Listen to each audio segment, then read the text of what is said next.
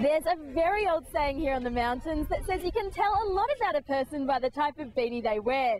So before you get dressed and hit the slopes, you may want to consider what type of message your headwear is sending out to fellow riders. Beanies with ear flaps suggest there was no mirror at the time of purchase. Headband wearers fit into two categories: guys and girls who are on the slopes and hoping to meet people and want to look their very best at all times with as much hair showing as possible to flick around. Or two, people with rather large ears.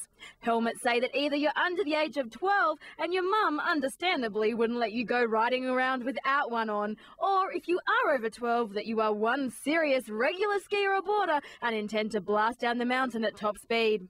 No beanie, but just a hoodie from your jumper sends out the strong signal that you can find me at the terrain park 24/7, and chances are my pants will be sitting awkwardly around my waist, showing just a hint of boxer and butt crack to entice the ladies. From my experience, fur hats are rarely seen on the slopes, but at alpine bars or restaurants where the wearer is sipping on a glue vine and talking about their upcoming trip to St Anton's. No beanie suggests you've never been to the snow before and clearly don't understand headwear is a must.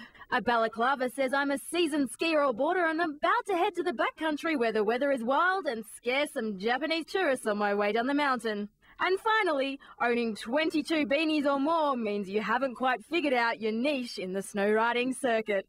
A beanie with a pom-pom on top is definitely the look this season. So Kelly, what do you think?